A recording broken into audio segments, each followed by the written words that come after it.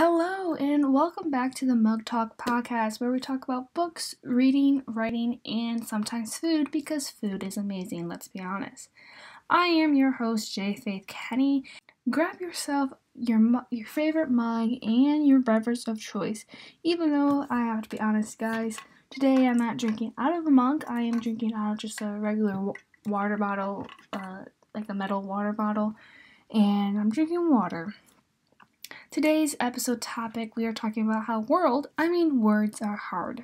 I did that on purpose. Now, I am going to list 5 of words that I get confused while writing. These are words that are very similar in spelling, that are very easy to mix up, and when I'm editing, I go back and I'm like, why is there a though when it's supposed to be through, or something like that. I feel like as writers, though, we get words wrong, simple words wrong all the time in drafting, I should say. When we're drafting and we're just going with the flow, we get simple words just mixed up, or we put weird words that sometimes our spell check doesn't even get, or just weird words. So today I am listing my top 5 words that I feel like I get confused pretty often when I'm drafting. There are probably way more. In fact, I know there's way more, but these are 5 words that I came up with that I know for a fact 90% of those times when I'm using that word, one of these words, I use the other. So the first word that we are going to talk about is cheek and check.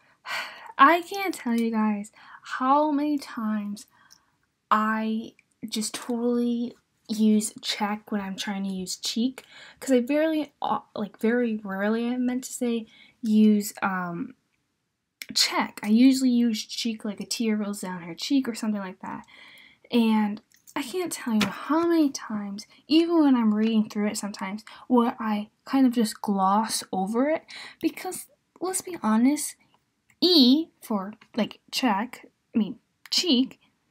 is cheek, and I can't tell you how many times the E looks like a C, or a C looks like the E, and I just gloss over it because they're in similar shape. They're both curved, except for E has a little mark there, but I get this one confused all the time, and it's kind of sad, to be quite honest. The next one, nose and noise. They're not even in the same category. They're two very completely different things. One's a body point, one's what a musical instrument make. They're very different. But sometimes when I'm trying to write nose, which is N-O-S-E, I sometimes put an I in there. Why? I don't know. That's a very good question. Now, I like to blame this little mistake, this little mishap, on how the I and the O are close together. Sometimes when I'm writing nose, I put an extra I there just because my finger gloss over it. I'm just going to say that, but I know for reality that's not it. Sometimes I put it. Now, I'll be honest, with nose, I just combined them. With nose and noise, I had this brain fart, I can tell you. And this was just pretty recently when I was drafting something.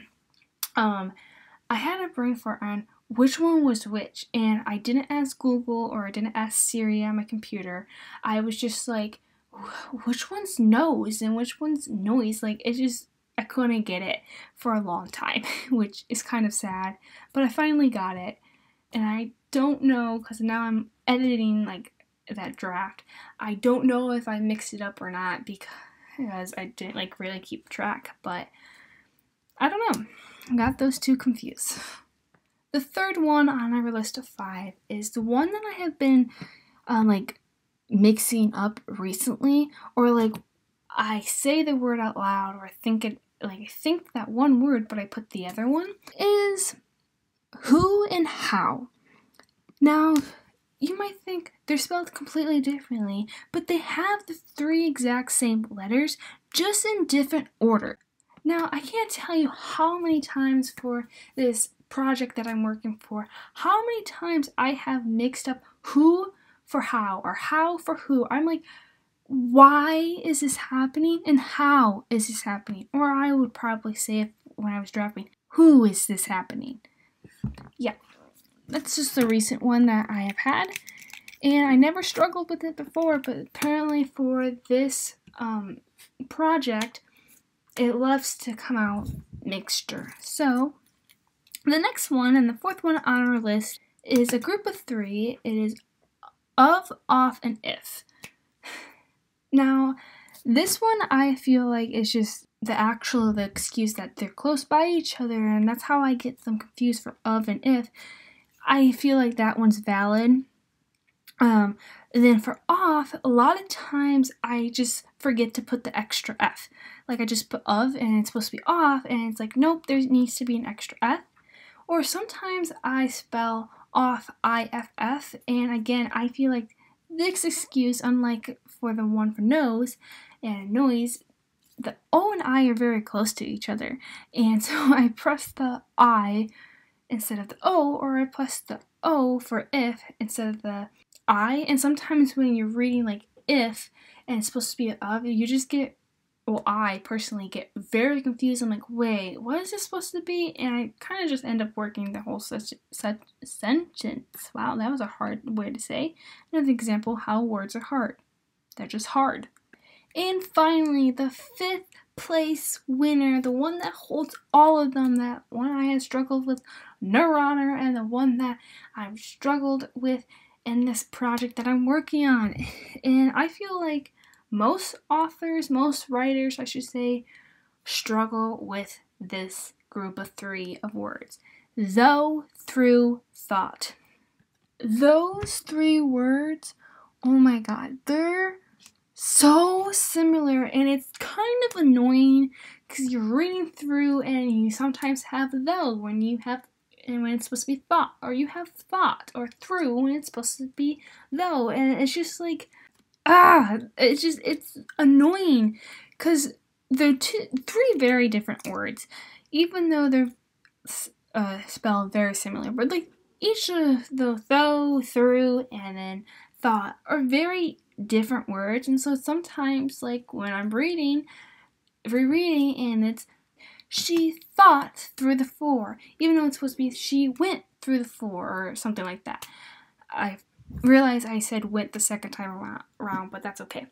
So those are my top 5 words that I can recall that I often get confused or mixed up whenever I'm drafting. Like I said, this is usually words when we get mixed up when we're drafting. I'm sure I can come up with a whole other list of 5 words that I get confused all the time, like that look very similar but are very different in meaning. So yeah, let me know what kind of words you get like confused on. Do you agree with my list of 5? Is there more that you get confused on? And of course, there is no judgment on which words you get confused on, because writing's hard, words are hard to put together or just even to think about sometimes. Again, I am your host, J. Faith Kenny, author of the Neuron Duology.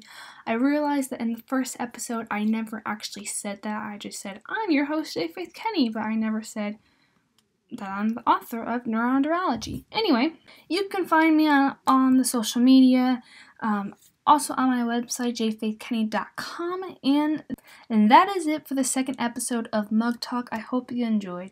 Again, you can go over to my website on jfaithkenny.com, and there's a little tab for Mug Talk, and join the discussion over there. Tell which words you relate to for my list, and also share the words that you have trouble with. Alright, you guys, that is all for me, and bye!